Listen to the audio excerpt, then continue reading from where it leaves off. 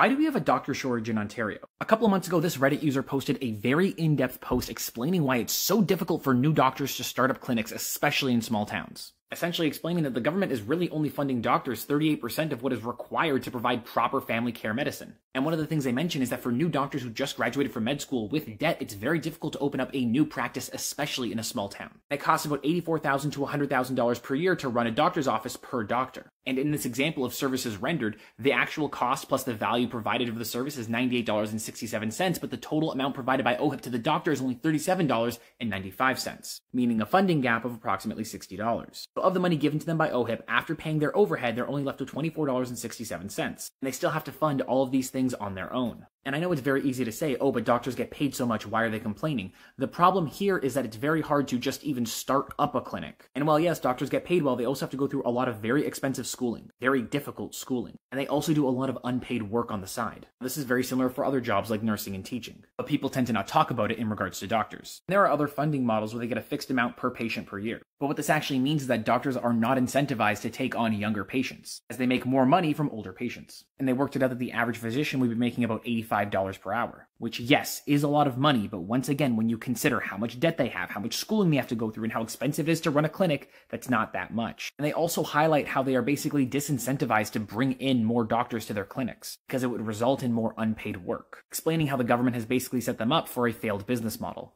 specifically highlighting that there is no value placed by the government on good care that is provided to the patients. Now, I am in no way here advocating for a privatized healthcare system. When only a small fraction of doctors trained in family medicine that are graduating are setting up office-based practices, that's a problem. The government needs to step in and help these new doctors create their practices. And the government needs to make it more sustainable for these practices to exist in small towns. I'm not saying I have all the answers, but maybe we should start by listening to family doctors. They have a website at oufp.ca that you can check out. What are your thoughts on this? Let me know in the comments down below.